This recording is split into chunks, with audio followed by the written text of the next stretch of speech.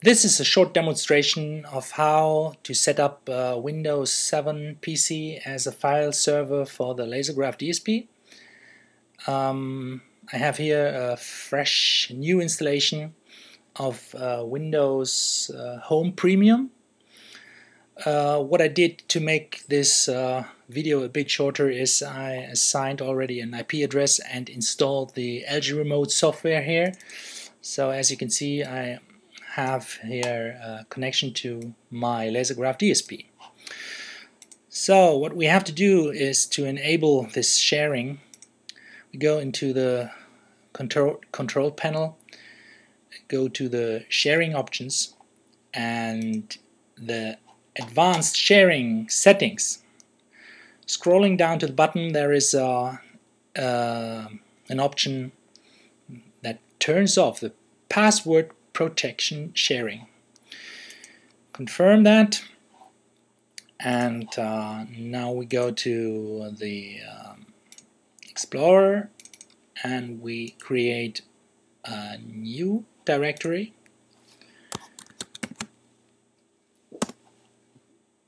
We click onto it with the right mouse button and then we say share with specific people, and there we add a new user called everyone. We add everyone to the list and we change the permission to read and write, share, and here is the info of the path for that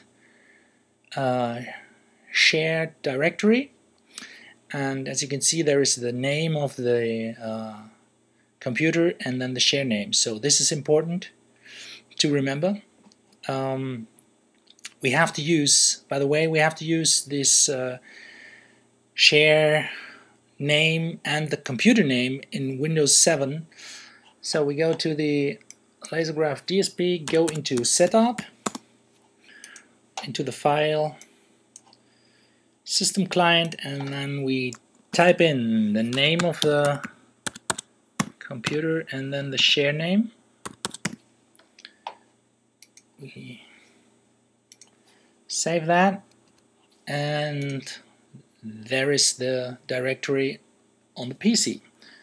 So to show you that this is working, I will create a file in that DSP directory. There it is.